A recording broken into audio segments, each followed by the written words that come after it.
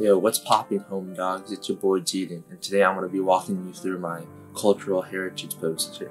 So when illustrating my design, I really wanted to emphasize modern culture over traditional religious culture. And I want you, the audience, to see this reflection throughout my piece, as the main focus is on the boy who's playing video games and is surrounded by monitors.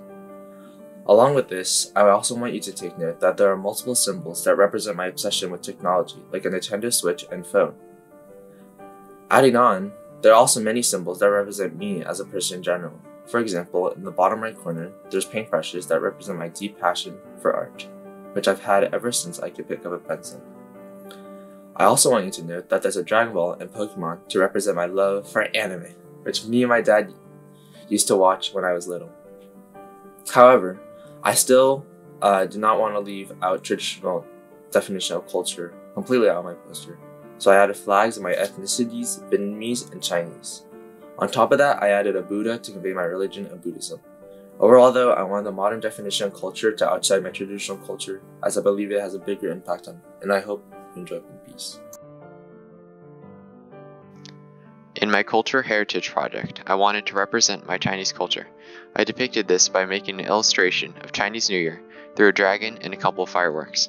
I predominantly used bright colors to make my dragon and the fireworks stand out, while darkening out the background, creating depth and mystery to my culture. I connected the bright colors of the dragon and the fireworks of the Chinese colors of good luck. I chose the dragon as my focal point because it is most commonly referred to as a popular icon in Chinese culture, along with the Chinese town to fit with the theme. Through my culture heritage project, I wanted to bring awareness to a culture that many viewers might not know about. My project is based on traditional clothing we wear to parties. Society influenced this piece because our traditional clothing doesn't really fit into society's dressing expectations. It would look very odd to someone who doesn't know what it is, but it's called a kurta pajama. There are many different designs for many different purposes. In some parts of India, specifically in the farmer and village areas, people wear them every day. However, the one in my art piece is a special one made to be worn to parties and celebrations. While looking at my artwork, you would assume I am Chinese after seeing the familiar Chinese characters. I am Chinese, born and raised in the US, so that makes me a Chinese American.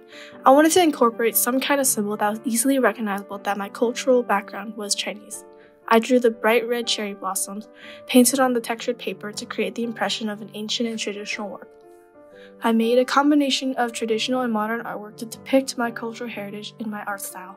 In the end, this artwork represents me and my culture. Thank you. Hi, my name is Harman and I'm going to explain my poster. In my piece, I portrayed the Punjabi culture from India. I drew a farmer, which is the primary profession in that area. My grandfather is a farmer and my dad was as well before moving to the States. I also drew a map of Punjab, a state in India, with 5 lines of water flowing through it. The 5 lines of water represent what Punjab means. Punj means 5 and Ab means rivers, the land of 5 rivers. I try to portray the map as if it was on an old piece of paper and land, to show how long the Punjabi people have been farming.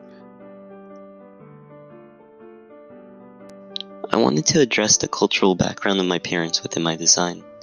The color scheme of the greens, pinks, and browns are similar to colors often found in Chinese culture, which derives from my dad's side of the family. I included the signature cherry blossom tree, which also fits with this color scheme. In addition, the mountains in the background vaguely resemble the terrain of Vietnam, where my dad was born, and the mountain ranges found in Pakistan, my mother's side of the family. I am located in the middle of the natural structures, surrounded but mostly unaffected by my background. I am posed looking out into the fog as I have still much to discover about my own cultural heritage. When I heard about this project, I was very excited and eager to begin working. In my piece, I added parts of my Chinese heritage as well as additional parts about myself. The whole piece was meant to look like a poster that would be put up during Chinese New Year. I made this poster with the intent of giving it to my grandma. My grandma loves Chinese New Year and likes having lots of things to look at because she is more of a visual person. The small details about myself were represented by the addition of my Chinese name and the rooster in the middle. The rooster being my zodiac symbol.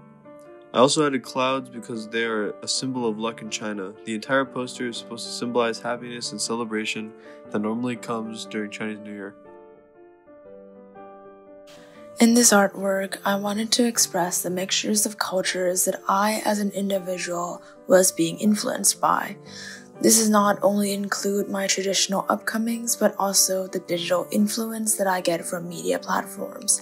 I try to incorporate this idea into the piece by creating this transparent highway to contrast with the floating/flowing nothingness of the outside. On the highway, I placed down tuk-tuks, which were a kind of traditional car seen in Thailand to represent my Asian roots. The scribbles on the road symbolizes the connection I share with my family members through my love of reading. Then, I added flowing lines and social media logos to represent how global trends affect my cultural heritage. I also had an airplane in the background to show how I never fully belong in one place with one mindset. I'm always going to be moving through places and thus slowly shifting my viewpoints into what I have today. Every aspect of this poster represents my cultural heritage and who I am.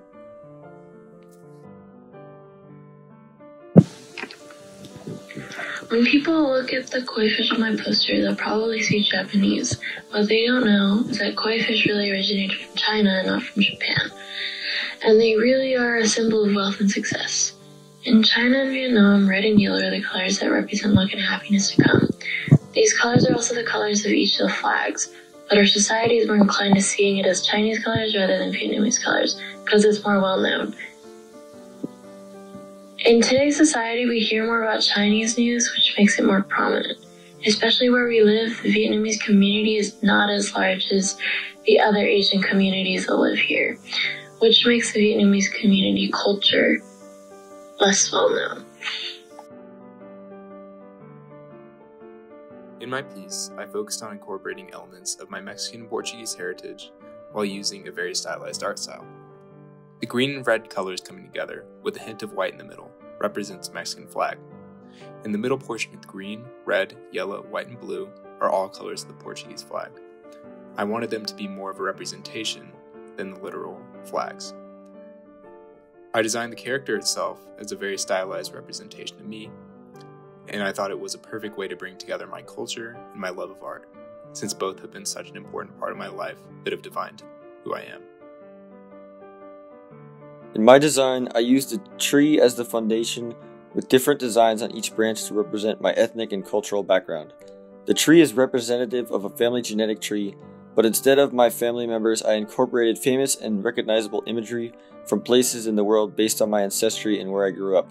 These images are branches or extensions of the tree. These designs included a Viking helmet representing Norway, bagpipes and the Loch Ness Monster representing Scotland, a four-leaf clover representing Ireland, and a major landmark from my hometown, as well as other icons. I also incorporated nondescript designs and a bright, dreamlike setting to represent the culture I have yet to discover and the ever-changing nature of the world around me. In my submission, I wanted to incorporate two things that I thought would represent my background the best. Those two things being my family's background in Mexico and my background in technology. My mom being born and raised in Mexico City and us visiting her from time to time, and my father getting his job through technology are why I decided to choose to focus on these two topics. Without my backgrounds, I would not be the same person I am today, so I felt it was important to include these in the aspects of my design. I decided to incorporate them in a sort of collage-like picture, with different things being from both cultures. For the background, I decided to have it in a sort of cyberspace. Additionally, I want some other elements of Mexican culture to keep the balance between the two themes equal. I feel like it is important to remember all the aspects of our heritage, as they are what makes us unique and different from each other, and that should be celebrated. Seppuku is the act of Japanese ritual suicide, in which the victim is granted a restored honor for taking their own life. That was the main inspiration for the art piece, and it's what the character is depicted doing. It was a piece more or less reflecting on overall Japanese culture in regards to ethics and self-sacrifice, and as such, it wasn't intended to reflect our American society, but instead Japanese society, in which many feel the pressure that they need to fit into their own social standing, so much so that it results in harm. This still applies here, however, as families put immense pressure on children to pursue a better life, so much so that many end up harming themselves. Death by honor, or death to maintain honor, is its own cause, and it results in an unnecessary loss caused by external judgment from one's own society.